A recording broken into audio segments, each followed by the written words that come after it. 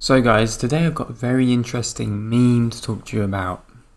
An interesting meme.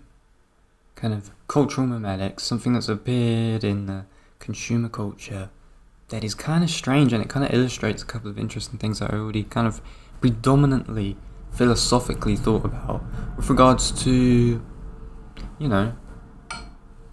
masculinity, femininity, androgyny, hermaphroditism, or whatever the fuck you want to call it. And it's, so if you go on the social media app Snapchat and you go onto the reels of Snapchat, what you start to see and what appears are these like kind of storyboards of kind of social consumerist crap that people consume, and they're like, oh, this is amazing, and then like people like consuming this kind of, oh, what did this certain celebrity do at the Met Gala, and then like all of this other stuff, and of course you get these weird TikTok shit that comes up as well with it. But the most interesting thing I saw is there's this specific topic that is continuous on this reels thing, this social reel on Snapchat, is this thing called the e-girl. And we all know what the e-girl is. If you want to go into the memes, it's this the girl who is lost and alienated in the modern world, so therefore she just exists only to play video games, to fulfill the dregs of society, of young men who have no ambition or desire, by being explicit in the way she represents herself online, all this type of crap, right? But this thing is really interesting because there's this trend, kind of this fetish trend that seems to be going on, of these kind of young women dressing up in kind of male superhero outfits. And I was looking at this and I was thinking, what's going on here?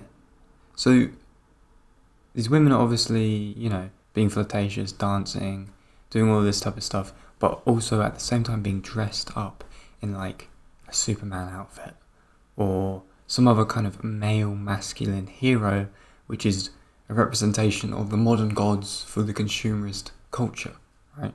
Modern male gods in which these kind of, supposedly these young guys worship when they go and see these films of Marvel and DC and all this type of crap, right? So it's kind of interesting because it illustrates, there's a few things that this illustrates. The first thing you got to think of is, why is this a fetish for these men mostly who are watching these videos? And two, what is the purpose of these modern gods of consumer culture? Marvel, DC, Marvel Universe, superheroes, magic powers, all this type of stuff, right? Because that's what it is. When you go to the film, when you go to the theatre, you are going there to experience a religious experience. You're going there to have a religious experience. It's a ritual.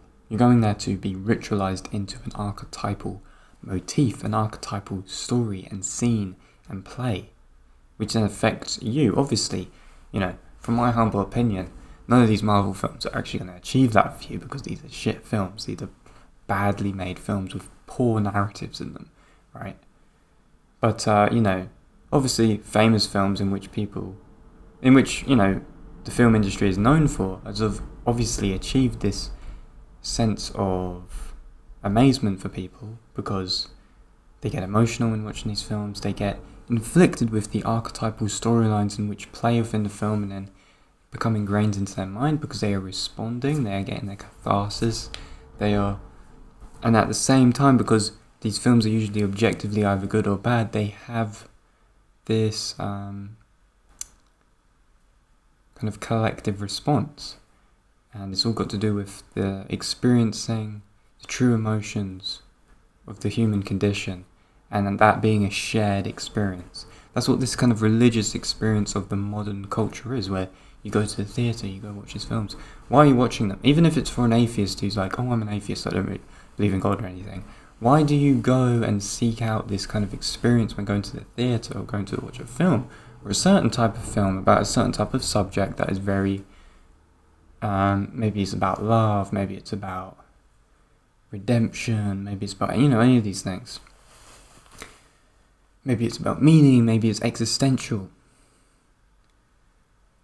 You go in there to have a religious experience because you go in there to be affected by the film, right? So that's on one side of it. But then when you look at this now, when you look at this thing, and then you kind of think to yourself, okay, so where is man going to now? Modern man and meek men of society today are ingraining themselves into the consumer culture of religiousizing these pathetic gods of entertainment, such as Marvel and all of this crap. And they religiousize these characters, right? So they dress up in these uniforms and they go to these films and they're like, oh, the new Marvel films come out, oh, I can't wait, and they're like, oh, I can't wait to fucking watch this film. And then, so they, they religiousize the whole experience. Of course, it's a film, it's the theatres. But you would think they would be doing this on the basis that it represents a masculine archetype, a masculine sense of self, right? A repository for the masculine. All these certain male superheroes, they're really, they represent these, they're my hero type of thing, or whatever the fuck, right? Because there's no other representation in society for the consumer to have this kind of encouragement or motivation or kind of diligence towards a certain type of male virtue. So they look at these made up movies and they're like, oh, this is what I want to be, type of thing, or this is the type of thing I look up to because he represents strength. He represents fortitude, which isn't represented by anything else real in my society today, because our society is weak and all of this. But that's not the case, because you then have these women, these young women, dancing around pretending to be the male heroes in which these people look up to in theatres. And they find it attractive, and they find it fetish. They develop a fetish behind it. So what does that say? It's so strange. Why are there these people looking at these women dressing up in Spider-Man uniforms and going, oh yeah, that's fucking sexy, yeah.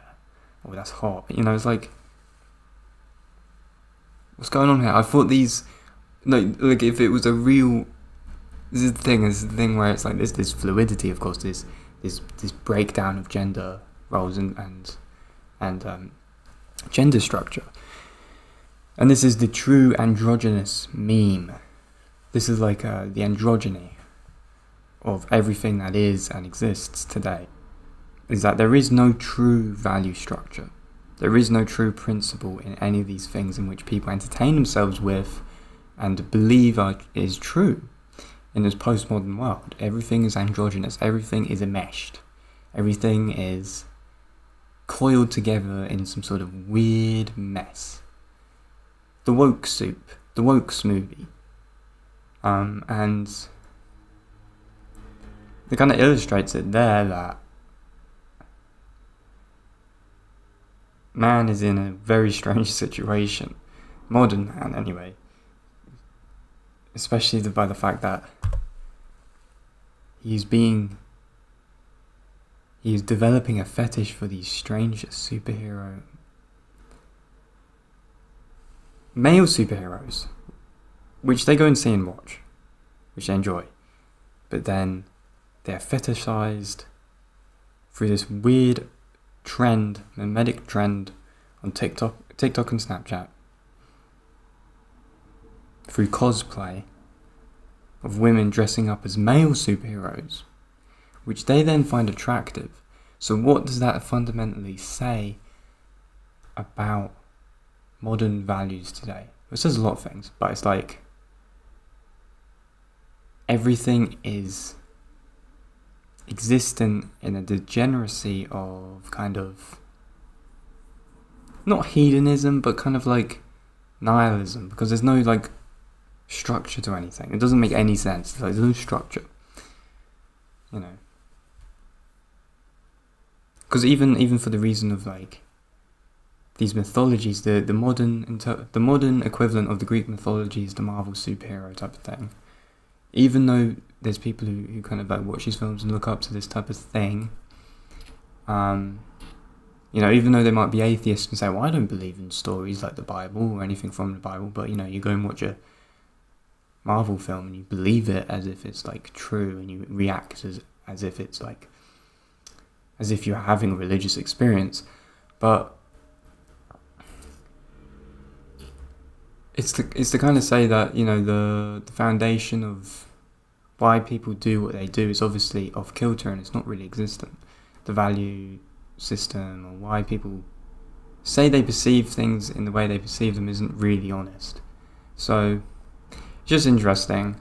I thought I would just make a quick video about that, because it kind of ties into the thing I was saying about androgyny and gender fluidity, is that at the end of the culture, at the end of civilization, you get to a point where everything becomes androgynous and gender roles are broken down. And when gender roles are broken down, an understanding of your purpose, or at least your base purpose, of what you're even supposed to try and do, even in a world where, you know, masculinity and the principles of masculinity and femininity are not even taught or understood anyways, you know, causes this confusion and this misunderstanding of why people do what they do. And I think that's a pure example of it. A very strange example, but a pure example. That man is fundamentally, at his base level, modern man, of a certain generation, of a certain type of people, of Western society mostly, are being dragged down into this anima matrix, in which the one thing that they fundamentally do love is the succubian lust of the feminine within the matrix itself. So there you go. If you enjoyed this video, make sure to give it a like, comment your thoughts down below. What do you even think of this? This is a very strange thing I've seen, so it'd be interesting to see your thoughts on it as well down below. Make sure to subscribe, check out My Aurum Society if you haven't yet, book in a free consultation call to figure out and find out what that is all about, because a lot of people have been asking questions like, what is this My Aurum Society? What is it about?